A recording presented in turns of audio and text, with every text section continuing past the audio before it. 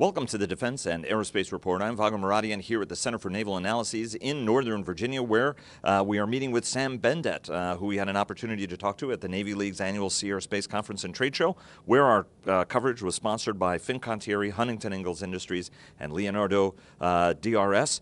Sam, you're here with the Crack Russia team at CNA, and when you and I spoke, you mentioned, and you know, I'm glad that I'm having an opportunity to follow up with you about Russian use of unmanned underwater vehicles off the Syria coast.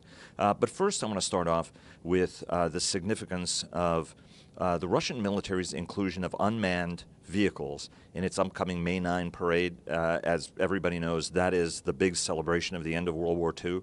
It's always a great patriotic day from Russia's victory, or the Soviet Union's victory in the Great Patriotic War. Talk to us a little bit about why that's such an important event that unmanned vehicles would be included in this parade.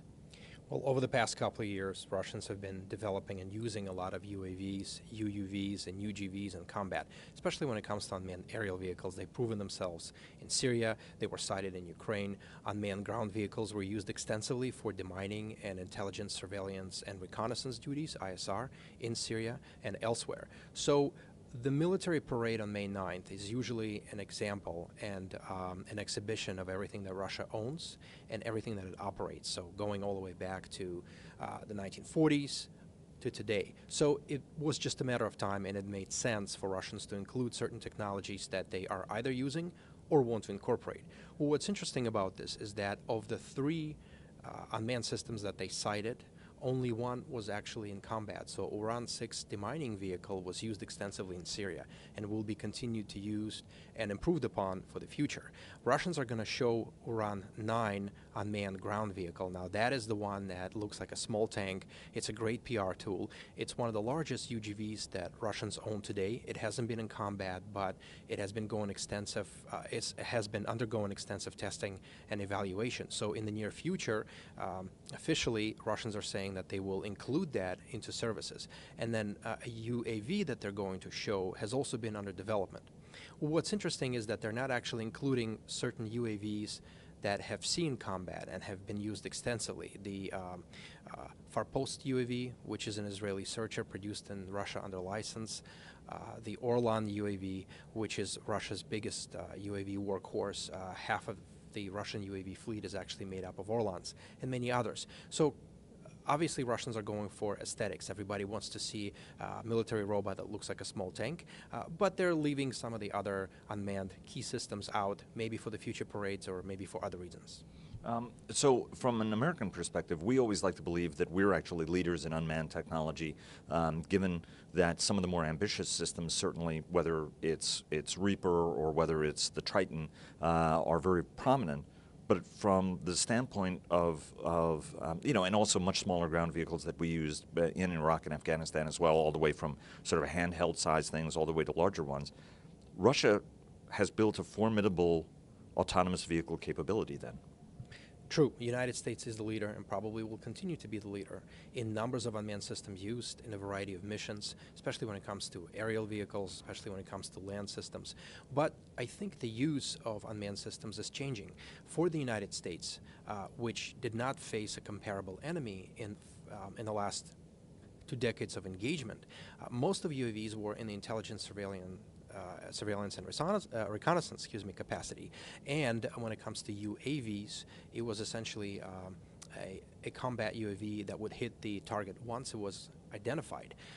These type of unmanned systems did not face any significant countermeasures and did not face any significant technological challenges. What the Russians are saying right now is that they have learned from the American lessons in use of unmanned systems and are now trying to experiment with other types of unmanned systems going forward. So while they have their own ISR UAVs and while they have their own small UGVs for demining or intelligence and reconnaissance duties, they're now trying to build larger unmanned ground vehicles for potential land combat. And this is where the equation changes. Now, they're only starting to experiment with that. They are saying that certain UGVs will be included in military services, but the big question right now is how will the Russians incorporate such systems? What will be the concept of operations? How will such UGVs, which are armed and can be potentially used in combat, be actually used with manned formations? How will they be incorporated into other military systems? So United States leads in the quality, in the electronics, in the numbers of unmanned systems, but the Russians are beginning to change the equation of how some of these UAVs and UGVs will be used. How does, you and I talked briefly about this, but how does the philosophy, the Russian philosophy of how these systems will be used change? Because Russia has always been an intellectual military leader. It continues to be that, how it thinks about problems. Talk to us, and the Russians have said that they always want to maintain the man in the loop on these systems, which is very consistent with what American military leaders say. But then there are people who actually bear, a question about whether or not Russia would actually do that in the event that the chips are down. Explore that a little bit more with me. Is there certainty that Russia will maintain man in the loop, or is it something that globally this discussion is changing? If you already start listening to American leaders, they're beginning to hedge on that, in part because of the position that the enemy always gets a vote. So we may want to keep the man in the loop somehow, but how do you keep a man in the loop, for example, with swarming systems that have hundreds that are coming at you or going out at the same time? How certain is the fact that the Russians would abide by such ethical limits when it comes to using these systems in high-intensity combat? Well, that's a big question mark right now. Russians themselves don't know how combat will evolve for the next 10 to 20 years. There are theories of how that will happen, and certainly unmanned systems will play very heavily in future combat. But certainly unmanned systems will play a significant role in the future combat. What's not clear is how technology will develop. And so right now Russians are saying, yes, we would like to keep a human in the loop, no matter how difficult the situation becomes. And they're also talking about the certain levels of autonomy that such unmanned systems should have in combat. Again, a lot of that will depend how far the technology will go. To Russians, this type of conversation is mostly theoretical because technology hasn't actually caught up with the current debates. And that was one of their significant points that they made at the United Nations lethal autonomous weapon systems conversations. They're saying, look, right now, all of this is in the future. The technology is not here yet, and therefore us talking with certainty about how unmanned systems will or will not behave is a moot point. So what they're trying to do is they're trying to gradually build up certain levels of autonomy for various systems, especially when it comes to land systems. They're small tanks, they're small unmanned tanks, the mid-sized UGVs with machine guns, mortars, and other weapons. Again, it's an experimental space. There's no great certainty.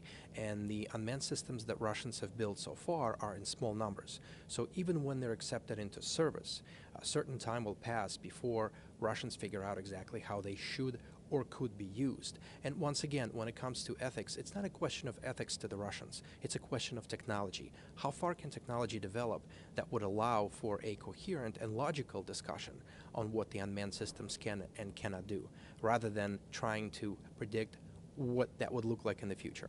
I want to ask you about unmanned underwater vehicles. During our interview, you mentioned that the Russians are using a whole series of unmanned systems, air, ground, as well as seaborne, as well as unmanned underwater vehicles off the Syrian coast. And I thought that's fascinating, and that was the kernel of this discussion that we're having today. And there's also been some news flow on that in terms of a news story that came out. I love the fact that in the picture there are also two Russian atomic icebreakers in the back of the picture. Right. Everybody who knows me knows how big of an icebreaker fan I am. Talk to us a little bit about what the Russians are doing in the unmanned underwater vehicle space, what the vehicle that was used off of Syria was used, what is the vehicle that was used off of Syria, and why on earth are the Russians using an unmanned underwater vehicle off of Syria? Well, unmanned underwater vehicle development is the key development across many top militaries around the world. The number one mission for such vehicles is to see and to hear what is happening below the waves. This is usually the hardest mission for any Navy. Usually, surface vessels have limited capacity to see what's happening below the waves. So unmanned underwater vehicles that can go to depths of thousands of meters and can go hundreds of kilometers out from their launch point are great mission multipliers, and the United States is certainly leading that effort right now along with its allies. Russians aren't that far behind, and a lot of manufacturers of submarines are now getting in the business of building unmanned underwater vehicles. It is the future for the Russian Navy, and such unmanned underwater as well as surface vehicles will form a significant portion of military equipment on Russian vessels below and above the water. And so at the previous event, I mentioned a specific UUV called Galtel, which was monitoring and gathering information off the Syrian coast. So it was mapping the floor bottom, and it was trying to essentially be the eyes and ears for the Russian Navy. It was the first such trial for this particular UUV. It was the first time we heard that a UUV was used in a combat setting, such as Syria, and the Russians were probably built on that. What's significant about Galtel is that its operational system was essentially a machine learning system, and Russians announced that it was an AI-driven UUV. What that means is that Galtel was able to orient on its own, and it was able to change mission parameters as required. Now, we don't know exactly what happened. Russians are kind of mum on that. But from the news that they were able to publicly announce, it's interesting to see that they're now trying to use UUVs and other unmanned systems in a near combat setting. The news today was specifically about a different type of a UUV called clavicine. It is essentially going to be a UUV in a box. Now, previously, certain unmanned underwater and surface vehicles were designed for mission on certain vessels, and that's certainly going to be the future as well. But this UUV could be operational either from shore or from any vessel. It is essentially a container with an unmanned underwater vehicle in it. And so it could be operated and launched by any crew from any vessel. This particular UUV can go to depths of several thousand meters and can be autonomous for a very long time. And it is also an ISR UUV. So the eyes and ears of the Russian Navy, so that they could see what is happening below the waves. They can track the enemy submarines and other ships. What's also significant is that they're saying that it could be dual-use unmanned underwater vehicle, for example, in search and rescue operations. And contrast the two vehicles, the one that was used, the Galtel, and then the new one, in terms of their size and their footprint, because the new UUV looks like it's about maybe 3 meters long, about 9 or so feet. Right. These are very similar in size. Certain information about Galtel is classified, but from public statements, these type of UUVs are going to be on the smaller size. Again, the key here is simplicity of use and ease of operations. The larger the UUV, the more expensive it is to operate, and the more complex it is to operate. So Galtel and clavicine are essentially in the same category. And one question is that's come up in conversation after conversation is the similarities between how Russia is cycling its troops through Syria on air, land, and sea in order to be able to, the professional officer cadre can get experience. Very similar to, you don't want to make World War II analogies here, but the way the Germans used the Spanish Civil War to cycle through air leaders, ground leaders, and as well as... the Soviet Union used it as well. And the Soviet Union used it as well, exactly. Talk to us about how effective that's been in growing or seasoning Russian military leaders. Well, this is the first overseas conflict of its kind that Russia has been involved in since the fall of Soviet Union. So for them, it was very significant. It was also the type of conflict where, in many ways, they fought in a similar fashion to the U.S. actions in Iraq and Afghanistan, sort of a small mission footprint, use of unmanned systems, use of various air and land assets, use of modern communications. So as far as the new look of the Russian military, the training that the Russian military needs, and the weapons that it has to use. Syria experience is absolutely crucial, and so as you've mentioned, a large number of flag officers, military commanders, as well as tens of thousands of troops have gone through that particular conflict, so that they could develop their concept of operations, their tactics, techniques, and procedures for a modern way of combat. Russians are claiming that combat in Syria is the harbinger of things to come, so that future conflicts are going to be similar to what happened in Syria. So from the standpoint of the Russian military, cycling as many of its soldiers and as many of its military technologies through is absolutely crucial to prepare for that type of future war. And let me follow up on the cooperation between the Israelis and the Russians, which is not new, but it is something still that's interesting. Talk to us a little bit about that relationship and how both of them are actually trying to move as far away from that, folks talking about it as they can. Well, 7 or 8 years ago, Russia and Israel made a deal where Russia imported 2 small UAVs from Israel, a hand-launched bird-eye UAV, which became Russian Zastava, which has been heavily used, and a larger, more capable searcher UAV, which became Russian Farpost. Farpost is Russia's largest and longest-ranged UAV, has been used extensively in a domestic and international setting. That was the extent of that cooperation. It wasn't significantly renewed, and Russians are now building these UAVs under license. In fact, they're going to build modernized versions of Farpost, which will essentially be a completely Russian-made UAV rather than it being made from Israeli-supplied parts. And how large are both of these? Right, one is handheld. How large is Farpost, roughly, from a dimensional standpoint? Well, Farpost essentially is the size of a small aircraft. It cannot be launched by a catapult. It needs a runway for its operations. It is also the longest range, so its range is about 120 or so miles. So Russians are now using it extensively as an ISR platform and as a test bed for future operational use. And the Israelis have been supplying parts to them, or because it's kind of an unusual relationship if you consider it, that Israel is sort of on the other side of this conflict, or on the right, or on the same side of it, depending on the time of day. How does that relationship work? So they supplied kits so that Russians could build the searcher Farpost UAV in Russia. And that was the extent of that deal. It was one of the most expensive deals Russia made of its kind. Well, what's interesting is that Russians have decided to plug the gap in their UAV technology with an import. And it was one and probably the only time they've done that.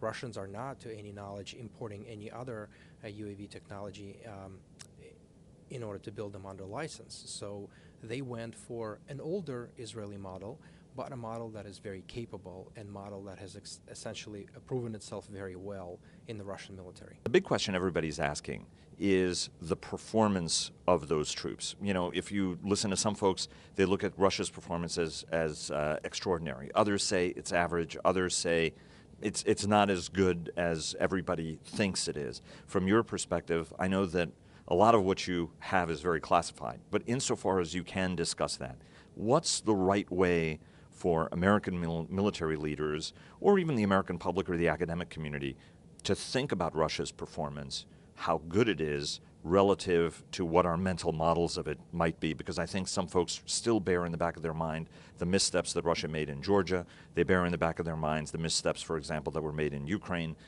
where, certain capabilities were displayed that were impressive, but then there was a whole bunch of other things that was less impressive. Folks will say in Syria, it's good to, you can be effective from the air if you're very imprecise, for example, which was the criticism of Russian forces. Talk to us a little bit, insofar as you can, about what is the truest picture of Russia's performance as it cycles these leaders through this conflict and demonstrates new capabilities. The best way to answer that is to compare the performance of the Russian military over the past 2.5 years to the Russian-Georgian War of 2008, when Russia was at the very beginning of its modernization and restructuring drive to modernize the military, to retrain the military, to essentially make it more modern and more capable. And there's a huge difference between the Russian military performance then and in the Syrian conflict when it comes to capabilities, when it comes to professionalism, and when it comes to the use of new and improved and even older technologies. So today's Russian military is a lot more capable and a lot more dangerous than the Russian military of the 2008 war. Sam Bendett of the Center for Naval Analyses, part of the crack Russia team here. Sam, always a pleasure, and look forward to staying in touch with you and others here to give our audience regular updates on what the Russians are up to. My pleasure.